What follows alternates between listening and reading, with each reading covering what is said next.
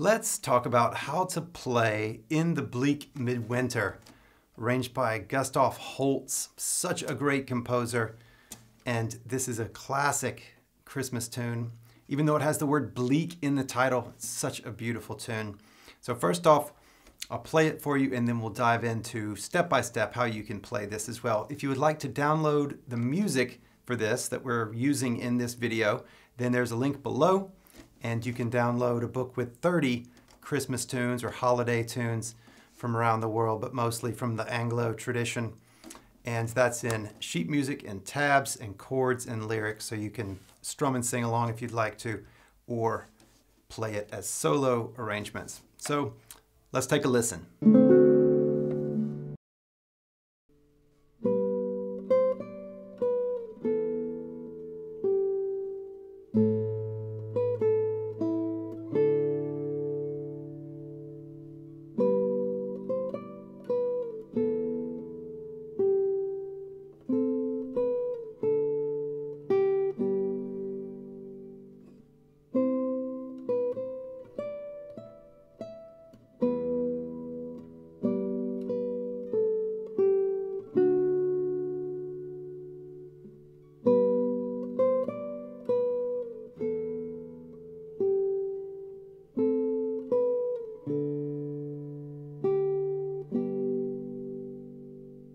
Such a lovely tune. So let's take a look at this piece from a bird's eye perspective, just looking at the piece all as one thing and just see what we see. So first off, we can look at it. There's one sharp. That means we'll have an F sharp, second fret instead of first fret if it's down there. Looking through, we've got some pretty high notes up here. And so we know that we're going to be moving around the neck. I can just kind of glance through and see that there are these high notes all over the place. We also see that there's some bar chords in here, a couple of little bar chords. So we'll take care of those. We've got a writ over here. We'll talk about that. And as far as defining features of the piece, those are a few. We can also look at this pattern and see that we have this rhythm right here. And this rhythm repeats quite often. And so there it is again. And so we'll talk all about that rhythm as we get into it here. We also have a pattern that we're seeing in the second and fourth bars. So here we have two half notes and then we have the whole note. Here it is again, two halves, there's a whole. Here it is kind of two halves and a whole, two halves and a whole. So all the way through we have this busy bar, light bar, busy bar, light bar. And so it goes back in this pattern. So that's just something as you're learning it to keep in mind. Great, so let's dive in. Let's get our hands on the guitar. So first off, let's look at this rhythm right here. So before we even look at the notes, let's just clap and count this rhythm. Now, if you know how to sing the piece, then that's going to give you a leg up on this rhythm. But it's still good to know exactly how it falls. So we have a dotted quarter, which gets, we can say 3 eighth notes, 1, 2, 3, and then we have an eighth note that comes in on the fourth, and then 5, 6, 7, 8. So really, if we clap and count, we could go 1 and 2 and 3 and 4 and. So that the clap happens on the 1, the and of 2, if we're counting 1 and 2 and 3 and 4, and then the 3 and the 4. Or if we're counting to 8, if that's easier for you, you can go 1, 2, 3, 4, 5, 6, 7, 8. So 1, 4, 5, 7 would be the counts if you're just counting in 8. Well, now let's look at these first couple of measures. So we've got just the melody. Don't worry about these notes underneath yet. They're just open strings anyway, but we'll just ignore them. So we have B up on the 7th fret, so the 7th fret of the first string. 1 and 2 and 3 and 4 and 1. So let's talk about this. So we have the 7th fret, 8, 10, back to 7th, and then slide down to the 5th fret. Now, it's a good thing to keep your hand in this really nice parallel position, if this part of the hand is parallel to the bottom of the neck, because that'll make it easy to get to this note with the little finger down here. If you crook your hand like this, which is very popular, it's going to be harder to get that and it'll mute out the other finger. It's just not going to be as clean. So much better to put your thumb on the back of the guitar behind your fingers and keep it straight, and then just move the entire unit down to the other fret. So, and 2, 4, and 1, and 2, and so 5th fret, and then coming in on the 8th fret with the little finger. And you can just practice that transition. You got to make a nice little tunnel so that you don't lift, because we want to connect those notes, because it's one word. It's winter in the lyrics, so we don't want to lift. Instead, we want to connect them, and that means making a nice little tunnel with your little finger. So now let's look at those lower voices on here. For the first measure, we have the open 2nd and 3rd string, and then the second measure, we have the open 6th and 2nd string. And so then playing those together, you can count still if you would like to. It's a great habit. 1 and 2 and 3 and 4 and 1 and 2 and 3 and 4 and. So looking at measure 3 now, we've got this exact same rhythm, so you've already done your good work on that. 1 and 2 and 3 and 4 and 1. And so we've got the exact same rhythm, different notes. We have the 5th fret and the 7th fret, open and back to the 5th. Now let's put these bass notes in. So on the 3rd measure, we have the open A, easy peasy.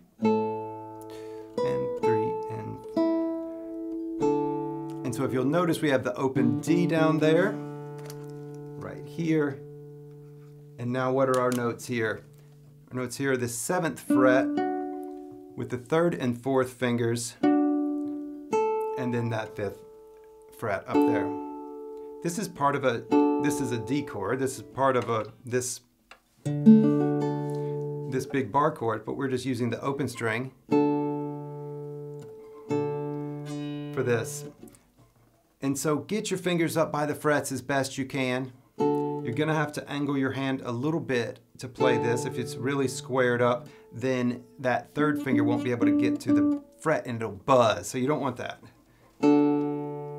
So the whole measure 3 and 4, 1 and 2 and 3 and 4 and 1. And while you're in the air for this open string right here, you can be preparing this position.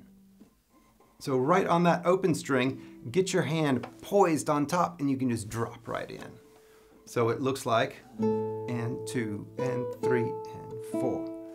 Boom, get right in there. And then drop in. You can even lightly touch those if you can keep it off of that 1st string. You could touch right here, and then that can make it even easier to drop in. Pro tip. So putting the whole line together, we have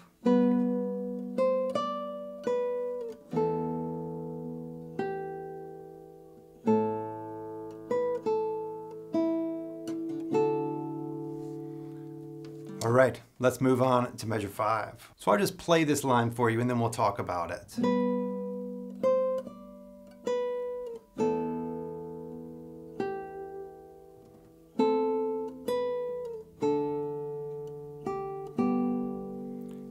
Did any of that sound familiar? The first half is exactly like the first half of the first line. So you've already done that good work, and so we can just focus then on going forward into measure 7. So then looking here, we have this bar chord on the 5th, and so we're going to bar across 3 strings with the 1st finger. And we do that by just laying it over there. Keep the thumb behind it. Don't let the thumb cross over. Keep the thumb behind it.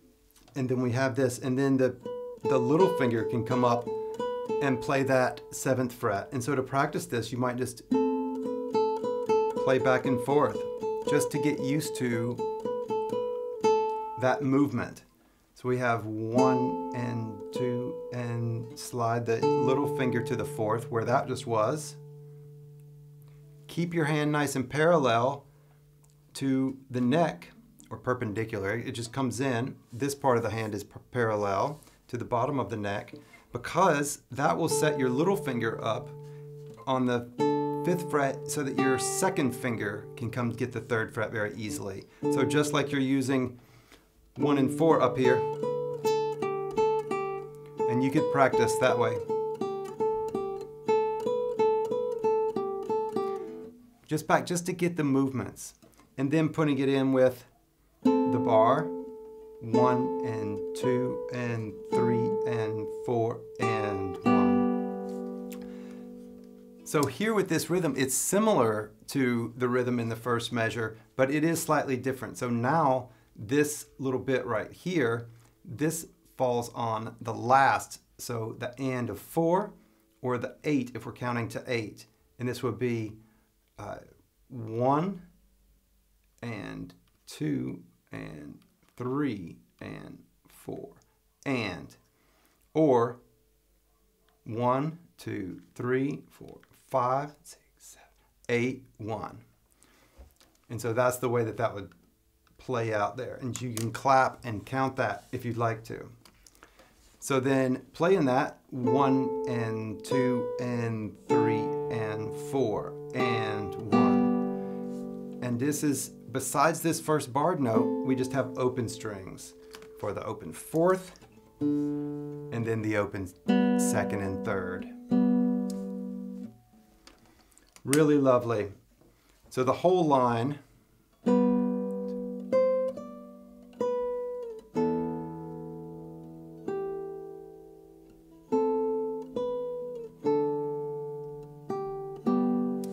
very sensitive and beautiful writing, really nice. Before we go to measure 9, let me just mention we've been talking all about the left hand. We haven't really talked about the right hand.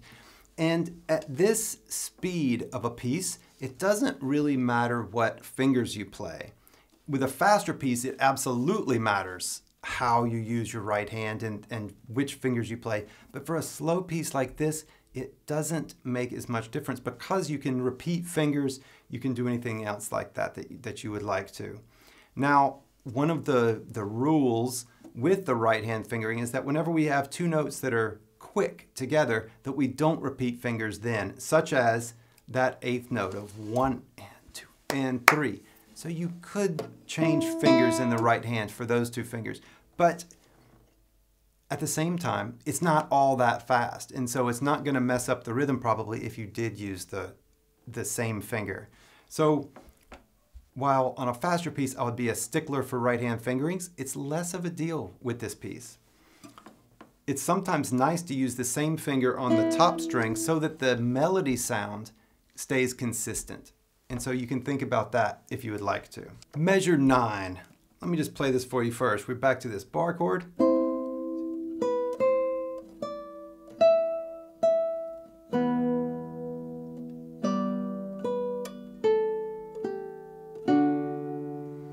All right, let's talk about this. So the rhythm is just like measure 1 and 2, except for there's an extra note in there in measure 2. But so starting up here, make sure that your hand is again parallel so that that pinky stays nice and curved. You don't want to go like this and flatten it out. You'll get buzz notes and it's just not going to be as strong. Keep it nice and a C shape in your hand. So the melody is up on the little finger, and then 3, 4 again. Now we're going to shift up 2 frets from this finger. So if you think about from the 2nd finger, it's a big jump way up there, but if you think about it from the little finger, then it's really just 2 frets up from there, and you just do it with the 2nd finger, like that. So you can just practice that shift from the 4th finger here to the 2nd finger there. Back and forth to get that shift really nice and clean. Get right up by the fret on that high note so that it doesn't. So we have.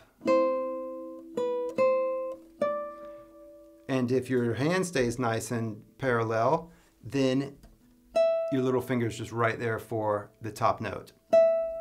Now this is the 12th fret. This is the highest note of the piece. It is on a classical guitar where the body meets. And so ideally you have a dot on your 7th fret, and then, so that's a nice landmark. And then another landmark is where the body meets the guitar, and that's the 12th fret. And then from here, we're just gonna come down to the 7th fret. And when you're playing these two repeated notes right here, you can be looking down here at where you're going. So look down, don't sit there and look at the 12th fret while you're playing them. Look down at the 7th, and that way, when it's time to go, you'll just be able to go right there. And then, keeping this shape in your hand, the little finger is right in place to go there. So we're up on the 4th finger again, and when we have 4-1, then this is where we're at right here. Then we're gonna go to the 2nd string and go 4-2. So 4th finger on the 10th fret, 2 on the 8th fret, and then we're going to bar on the 7th fret, just 2 strings, and play both of those on the 7th. And so listen to that. And try to connect that melody as beautifully as you possibly can. Ideally, there's no jumps in there. Ideally not. Ideally is we just smooth right in there.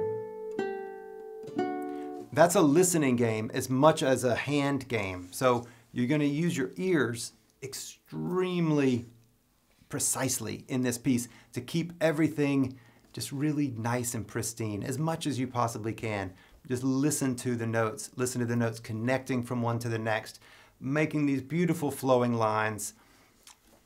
That's really where the magic happens, is in the ear, not in the fingers. And that brings us to measure 13. And this measure 13 to the end is a bit of a bonus. It's a little bit of a freebie, because this line, these last 4 measures, are exactly like the first 4 measures. So you've already done the work on it, and you can just play those measures again. Musically, it'll be different because we've heard it before, and so coming back, it's like a return home, like the hero's journey of you leave, you have a little adventure, and then you come home. This is the coming home part. And so we've been changed by the experience.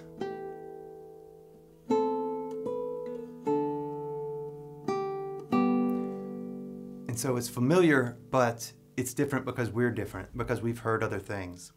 So that's the narrative of the storyline there. Not of the lyrics, but of the music itself and of the writing. So we also have this rit up here, and so let's talk about that.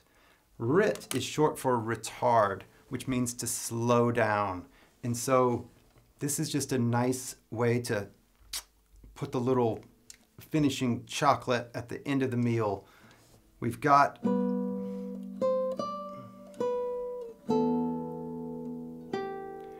and then here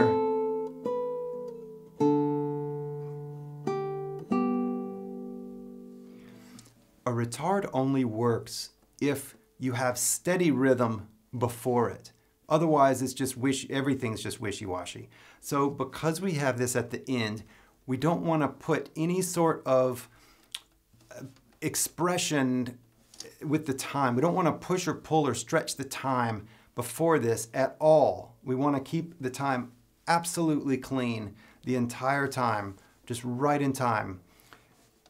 That way, whenever we come here and we slow down a little bit, it actually means something. If we've been wishy-washy with the rhythm the whole time, it's not going to make a big splash when we get here. So instead, keep everything as well-timed as you can up to this point. And then here, you can just let it stretch just a little bit at the very end, and that'll just put it to bed. You can also, there's 4 verses to this piece, and if you'd like to, you can skip the retard and only put it at choice spots. Some of them, or even just the last one. So that's an option for you as well. when you're doing the retard, we need to know that you're actually doing a retard. So then start these first two almost like really close to in rhythm, and then slow it down from here to here, and then forward, so that we know that we're doing it. If you only slow down on this last eighth note, then it's just going to sound out of time. So keeping this is the second measure here. 1 and 2 and 3 and 4 and 1 and 2 and 3 and 4 and 1. So you can think about the smaller d, d, d, d, d, d, d, and slow that down, and that's going to make for a cleaner retard. So you can play with it, let your ear be your guide, and just have fun with it. Practice, practice. Don't expect that it'll be easy to do the first time or that you'll get it just right. Listen, listen, listen, and just keep refining it. All right, this has been In the Bleak Midwinter. Such a beautiful tune, such a joy to play around the holidays. And so I hope that you enjoy it. Again, if you would like to download a book of 30 pieces like this, arranged for guitar with the chords and the lyrics and the tab and the notation, there's also a just notation version if you'd like as well. So if you don't want any of the other stuff and you just want the sheet musical notation, we've got one of those as well. So find that at the link below. Thanks so much for watching, and best of luck in your playing In the Bleak Midwinter. Talk to you soon. Bye-bye.